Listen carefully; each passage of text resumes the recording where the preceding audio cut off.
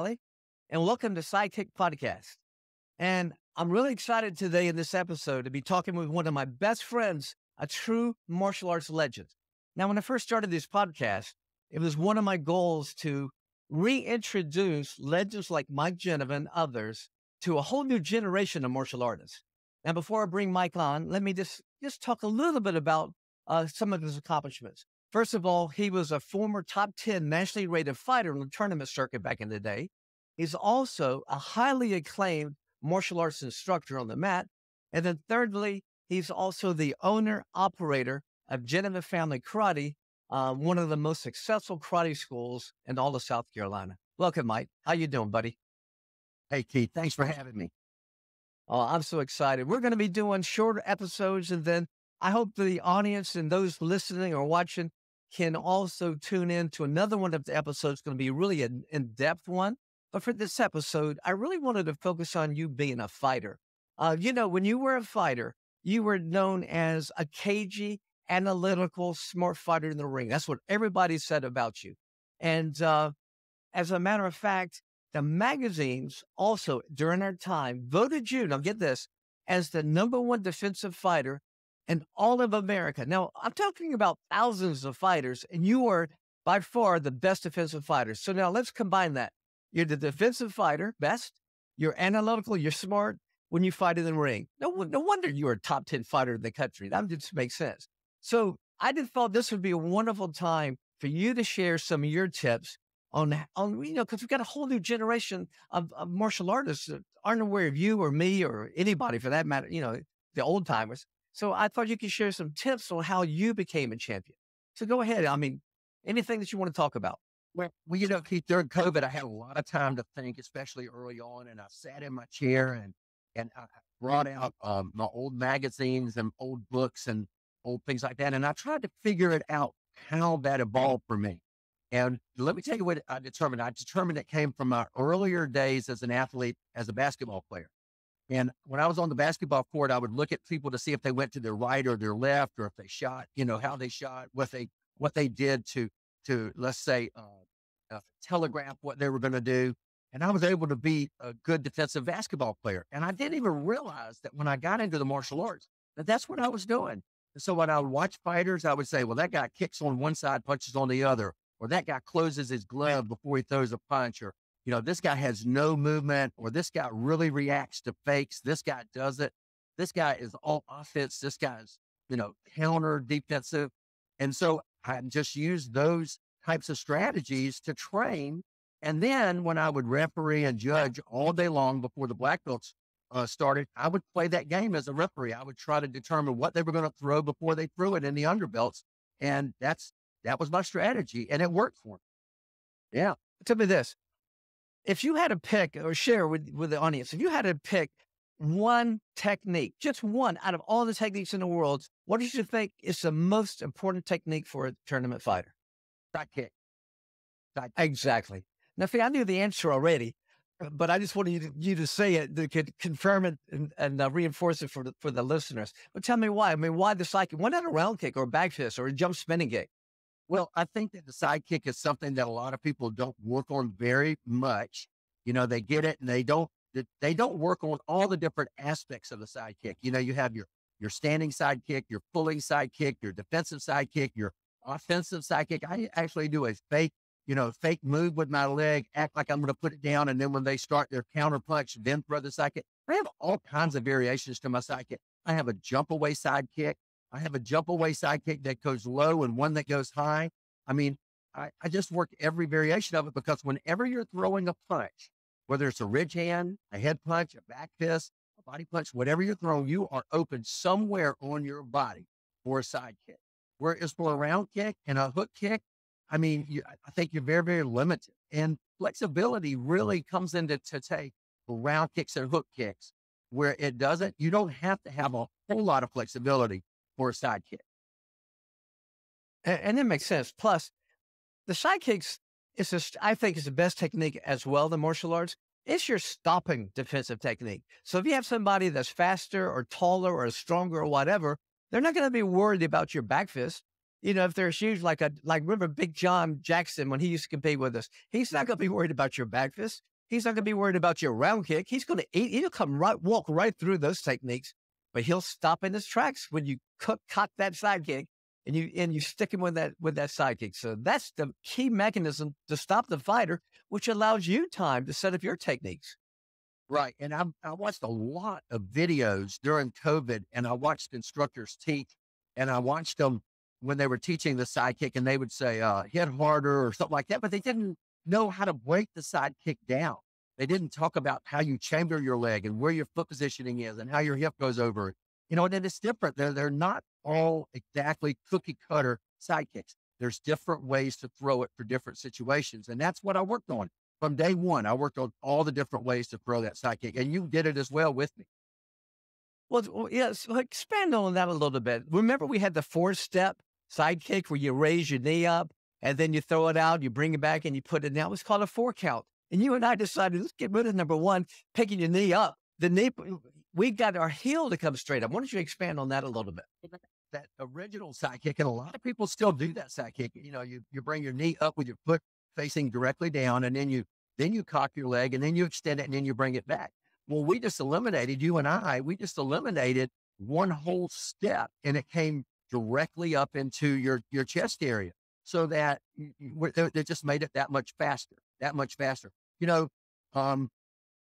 don't look for accolades, and you're very, wonderful to do this for me, Keith, but I was at a seminar about 3 years ago, and there was a young man that's a tournament fighter, and he was telling the group, he didn't know who I was, that he invented the pull kick.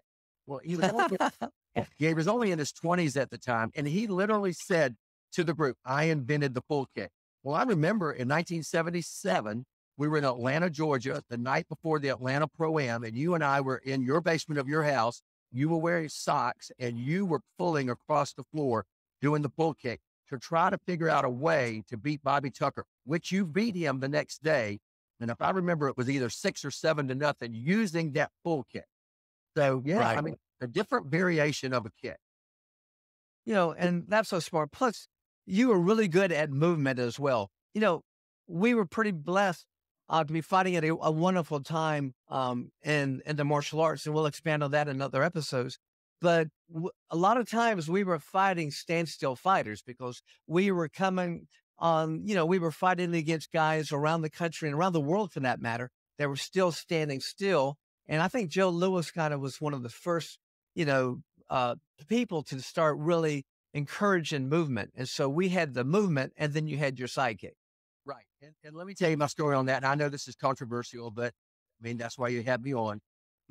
Bruce Lee in California watched Muhammad Ali fight when he was Cassius Clay, and watched his movement in the rings, and watched how he destroyed those other boxers like Sonny Liston, who were standstill boxers. And he just tore them up because they couldn't tell where he was, what the angle was. Bruce Lee started doing it. Joe Louis started doing that when he was training with Bruce Lee. Chuck Norris started doing it.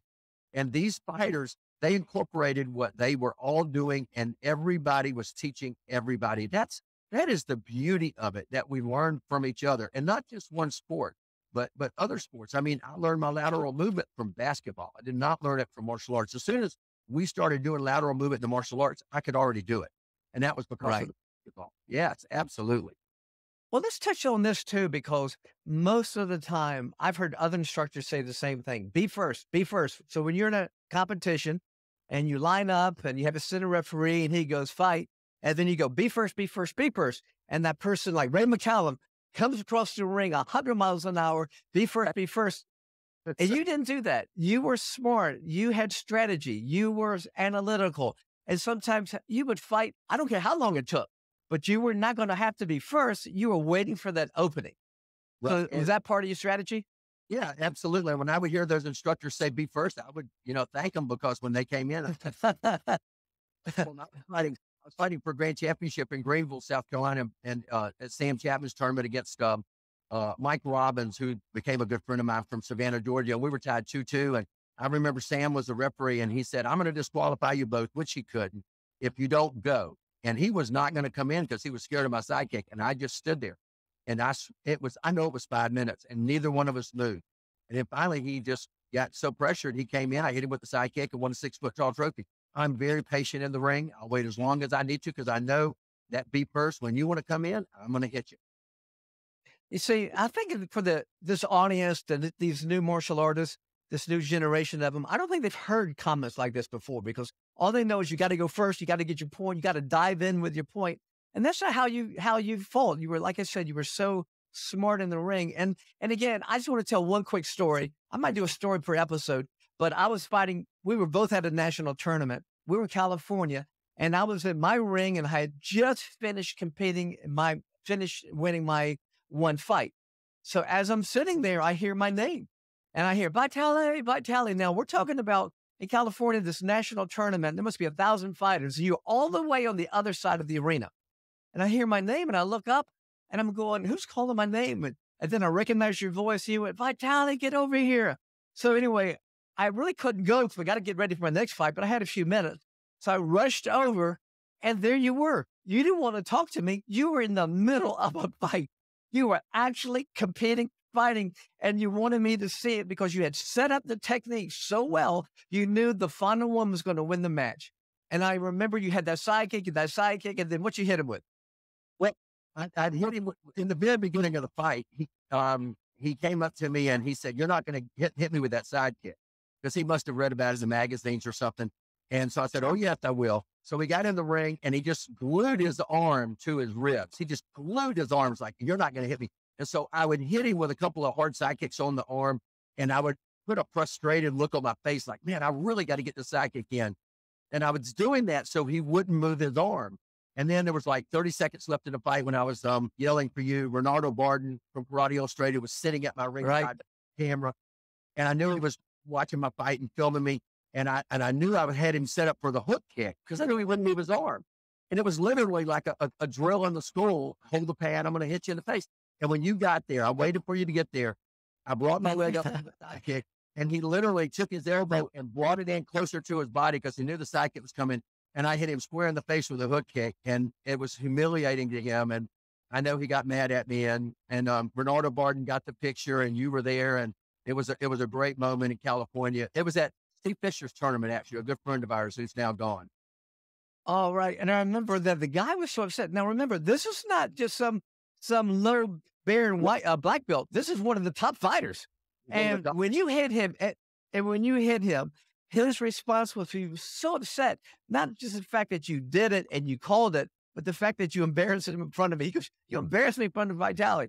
But that's the point. I didn't know of any other fighter that could do what you just did. I couldn't do it. I just couldn't believe that you could set up your fighter and know it's like Babe Ruth hitting that home run. You're calling the home run.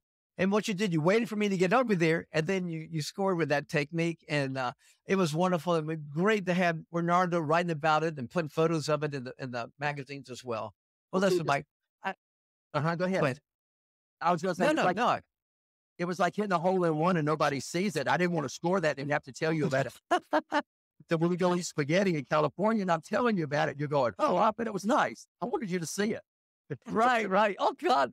How wonderful. How blessed we were to come and fight in our era and just enjoy each other's company. And it's wonderful. Listen, Mike, I want to thank you for this episode today, for sharing your fighting tips with everybody. And again, I want everybody there to please check out other episodes. And if you like this one, please like it and share with some friends, and be sure to subscribe. And then until next time, ciao.